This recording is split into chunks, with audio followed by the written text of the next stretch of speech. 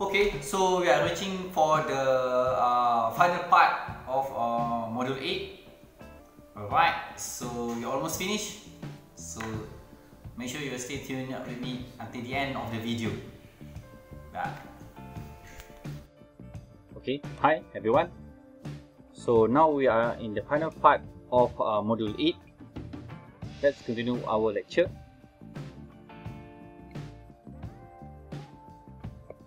So this is my kind reminder to all of you.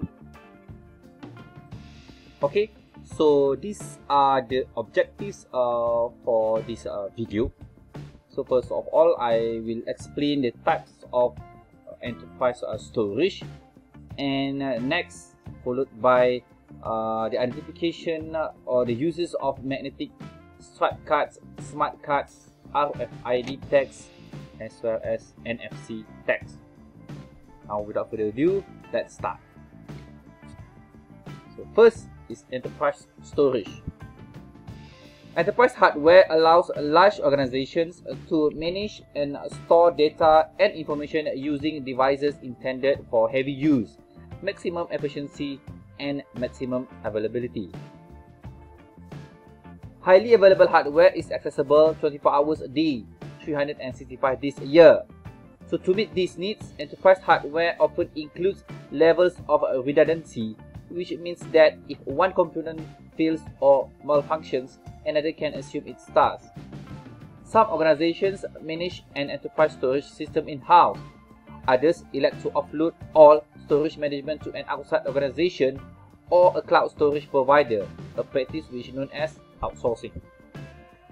Enterprise storage often uses a fiber channel technology as the interface that connects the devices to the network, because FC technology has much faster transmission rates than SCSI and other previously discussed interface.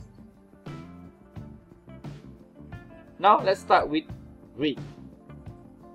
So I already discussed RAID on the previous video. So computers and enterprise storage devices often use RAID. RAID may duplicate data, instructions, and information to improve data reliability. It implements duplication in different ways, depending on the storage design or level being used. The simplest RAID storage design is level 1, called mirroring, which writes data on two drives at the same time to duplicate the data. Please refer figure 8.18a. A level 1 configuration enhances storage reliability because if a drive should fail, a duplicate of the requested item is available elsewhere within the array of the drivers. So this is the backup of the drivers. Other RAID levels use a technique called stripping, which splits data instructions and information across multiple drives in the array. So please refer figure 8.18b. Swapping improves drive access times but does not offer data duplication. For this reason, some RAID levels combine both mirroring and stripping. Now, let's move to NAS.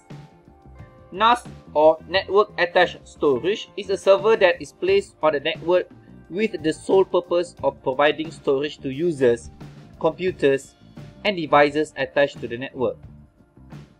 A network attached storage server, often called a storage appliance, has its own IP address and contains at least one hard drive, often configured in a RAID.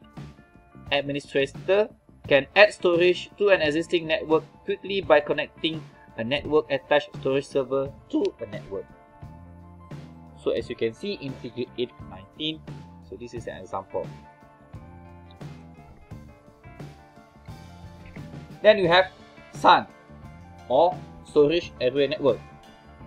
This is a high-speed network with the sole purpose of providing storage to other attached services. In fact, a storage area network includes only storage devices. High-speed fiber optic cable usually connects other networks and servers to storage area network so that the networks and servers have fast access to large storage capacities. It can connect to networks and other servers that are miles away using high-speed network connections.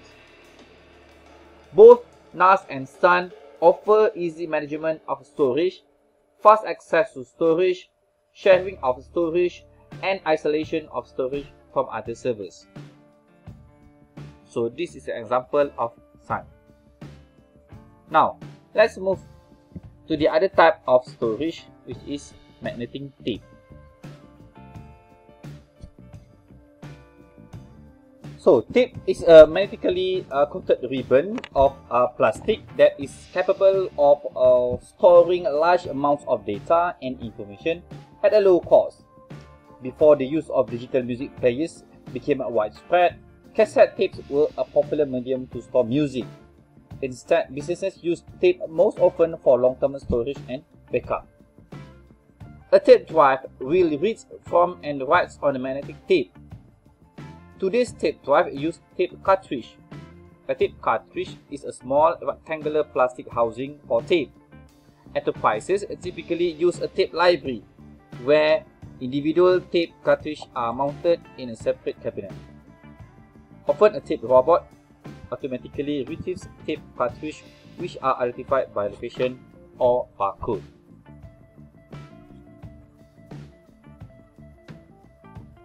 There are other options available for of storage that are really used for specific users and applications, which include magnetic stripe cards, smart cards, RFID tags, and NFC chips and tags. Now, first I want to discuss about magnetic stripe cards. So it is a credit card, entertainment card, bank card, or other similar card with a stripe that contains information identifying you and the card. The card issuer will encode the information in the stripe. The information might include such as the user's name, account number, and the card's expiration date. So when the user swipes the card through a MagStripe reader, it will read information stored on the stripe. Then you have smart card. Smart card stores data on integrated circuit embedded in the card. There are two types of smart card, which are contact and contactless. When you insert a contact smart card in a specialized card reader, the information on the smart card is read and updated. Contactless smart card communicate with a reader using a radio frequency, which means the user simply places the card near the reader. Now, let's go to the next type of storage, which is RFID tag. We know that RFID is technology that uses radio signals to communicate with a tag placed in or attached to an object. So RFID tag consists of an antenna and a memory chip that contains the information to be transmitted via radio waves. An RFID reader reads the radio signals and transfers the information to a computer or computing device. RFID tags are either passive or active. An active tag contains a battery that runs the chip's circuitry and broadcasts a signal to the reader, while a passive RFID tag doesn't contain a battery and cannot send a signal until the reader activates the tag's antenna by sending out electromagnetic waves. Then we have NFC chips. NFC is technology that uses close-range radio signals to transmit data between two NFC-enabled devices or an NFC-enabled device and NFC tag. NFC-enabled devices include smartphones, digital cam, computers, televisions, and terminals. An NFC device such as smartphone contains an NFC chip. NFC tag similar to RFID tag, which contains a chip and an antenna that contains information to be transmitted. Most NFC tags are self-adhesive, so that they can be attached to any location.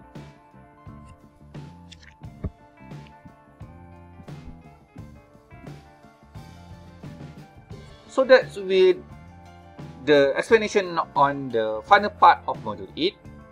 So if you go to from the first part of the video under this module, so these are the summary of the module. So we already discussed the variety of storage options, the capacity of the storage, the characteristics of the hard disk, as well as the information on the portable flash memory storage, the advantages of the cloud, the characteristics of the optical disc, as well as enterprise storage options, as well as other storage that are available on the market.